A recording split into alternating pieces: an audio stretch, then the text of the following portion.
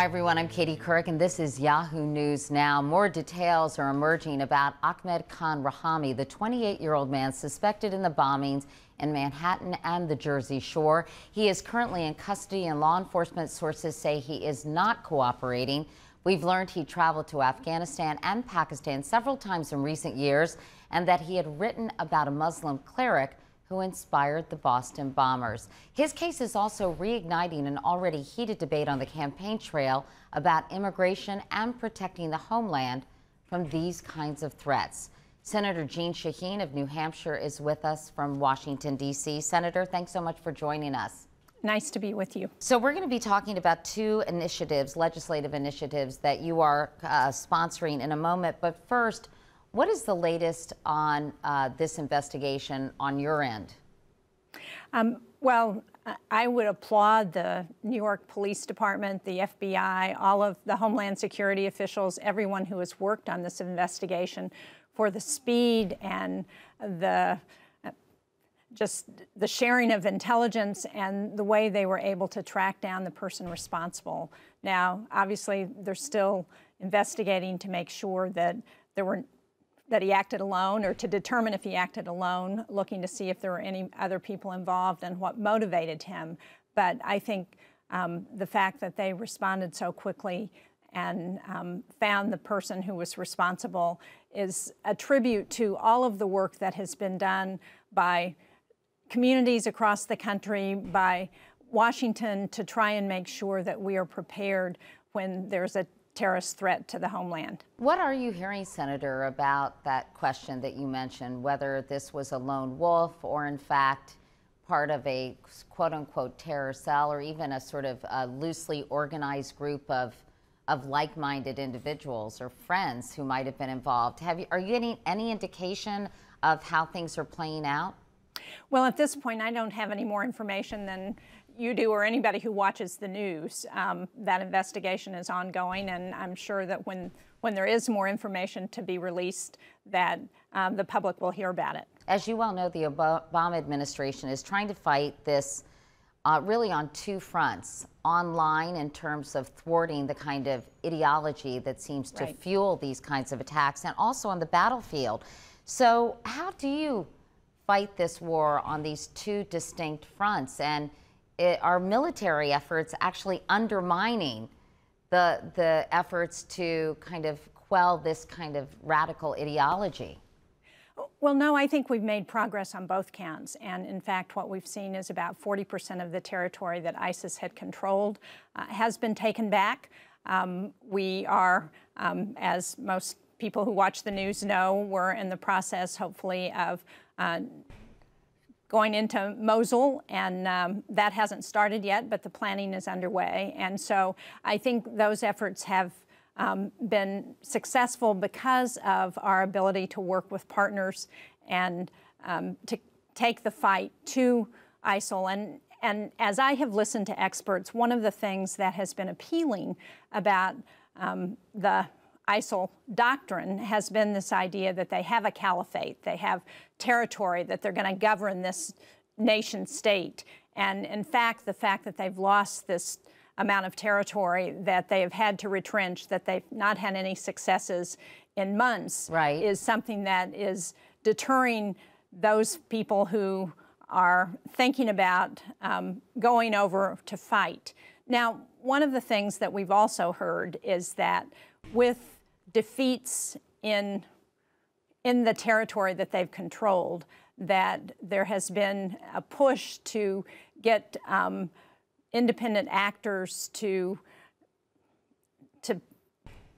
that they've tried to provoke terrorist attacks in the West as a way to take the attention away from their losses in the field. And so we've seen that. We don't know yet if that's what motivated the person in the New York and New Jersey bombings, but we do know that that's been one of the ways of operating that we've seen from ISIL. So I guess what you're saying, in essence, Senator, is it's a bit of the proverbial double-edged sword, isn't it? These military gains that are being made, while you're saying they may sort of make some of these individuals lose motivation, or the movement sort of lose steam. At the same time, this sort of ideological call to action in places far away from the battlefields may be resulting from the very inroads that we're talking about. Well, I think the other thing that's going on that's important to remember is that there is a whole effort underway to try and get to those people who are disaffected, who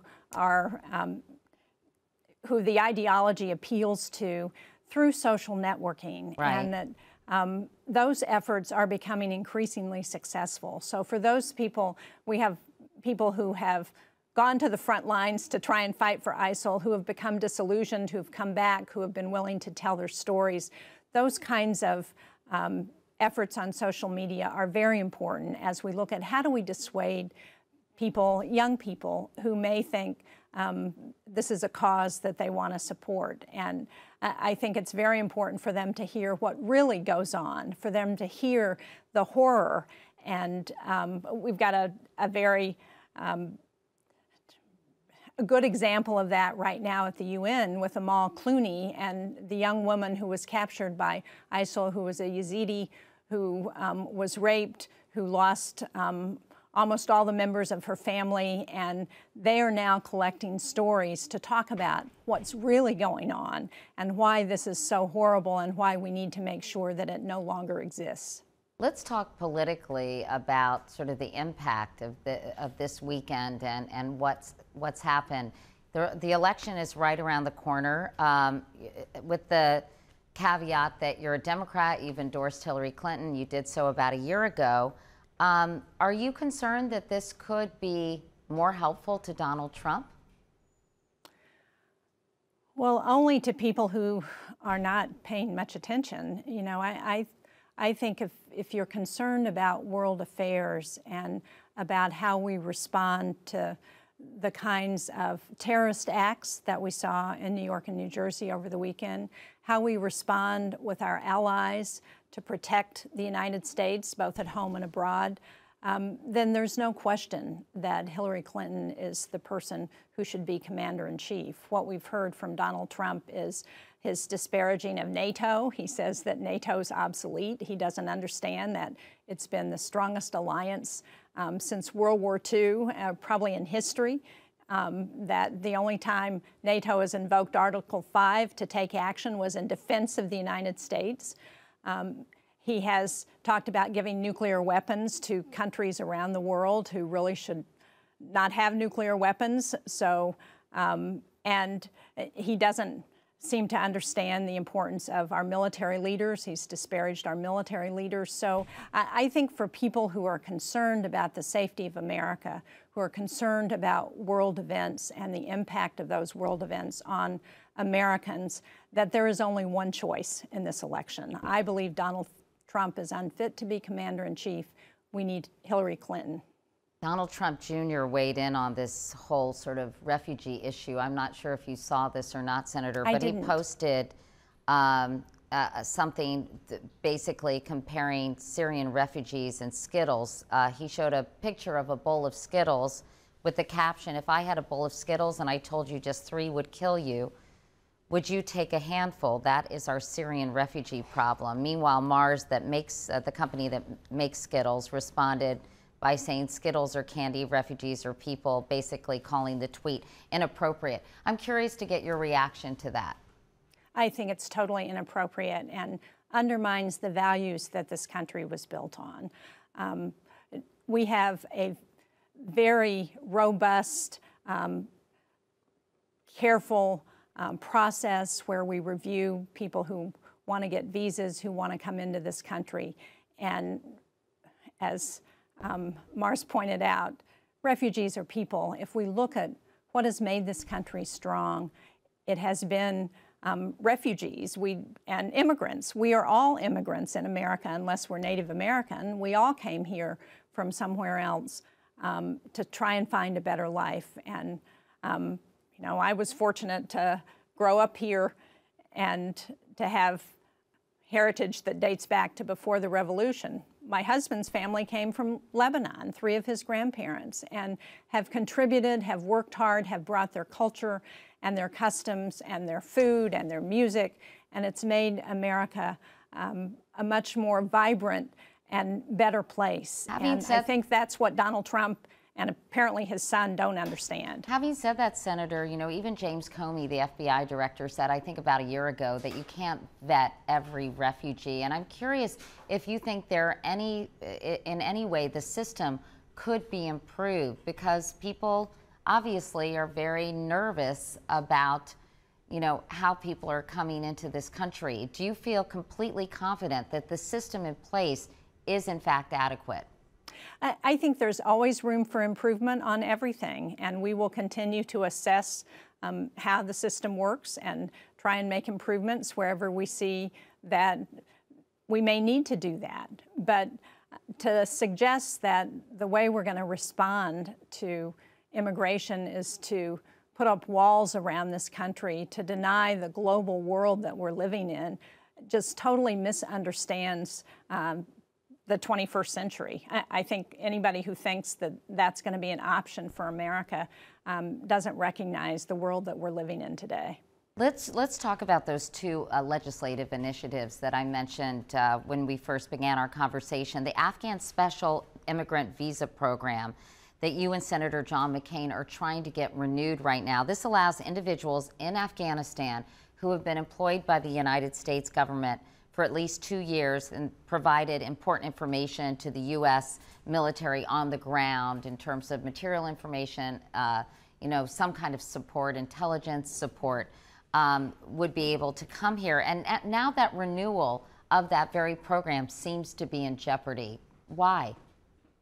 I think it has a lot to do with the immigration debate that's been happening in this country.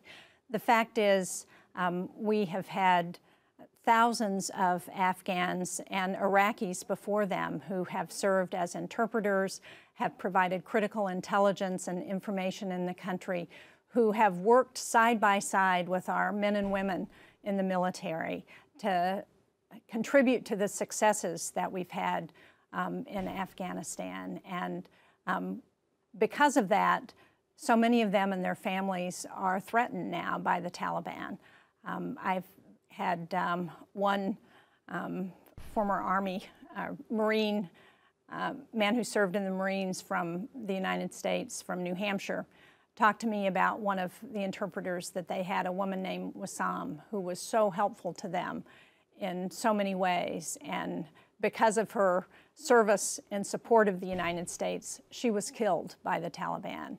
So these are people who have put their own lives at risk, put their families' lives at risk to try and help Americans. And what we said to them, as we have said to all of those who serve in the military, is we will not leave you behind.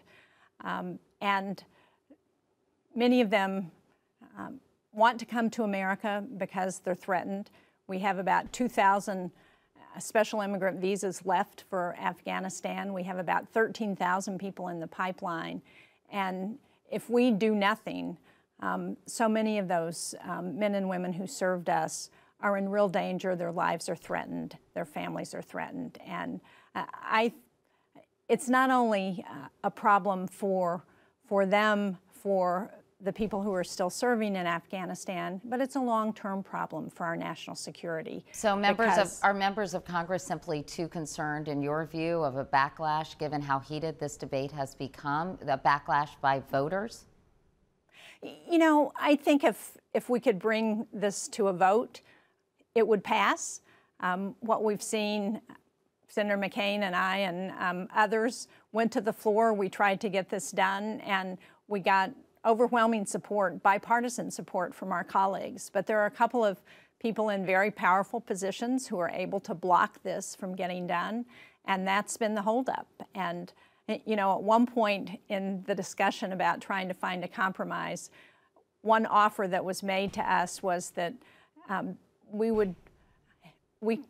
could have a special immigrant visa for every diversity visa in another immigrant program that we were willing to reduce. So no connection whatsoever between the two programs, except that they both deal with immigrants. And so I think that's an example of what the discussion around immigration has done to a program that has the support of our military leadership, has the support of our diplomatic leaders. Ambassador Ryan Crocker, who served in Afghanistan, has talked about how important it is for us to extend this program. We've heard the same thing from General Petraeus, from General McChrystal, from so many of the military who have served, who say that this has been critical, not just to the mission in Afghanistan, but to future missions, because how can we promise people in countries where we're operating that they should work with us because we will help them if we renege on that help that we offered? Switching gears, you've also authored the Sexual Assault Survivors' Rights Act. Can you tell us briefly what that entails and why you were inspired to do so? Well, I was inspired by a young woman who named Amanda Nguyen, who was a Harvard student who was raped, who, after she was raped, felt like she was also mistreated by our criminal justice system, because what she found out was that even though there was a long statute of limitations to address that crime, the rape kit that was so critical to making sure that somebody could be brought to justice was going to be destroyed after 6 months. And if she hadn't requested that they hold on to the rape kit, that it would be destroyed. And that, unfortunately, is what happens so often in cases of sexual assault and rape. They are the most underreported, prosecuted crimes that we have in this country. And so the Sexual Assault Survivors' Bill of Rights is an effort to make sure that people who are sexually assaulted have certain basic rights. It builds on the Adam Walsh Act, which provided basic rights to victims of crime.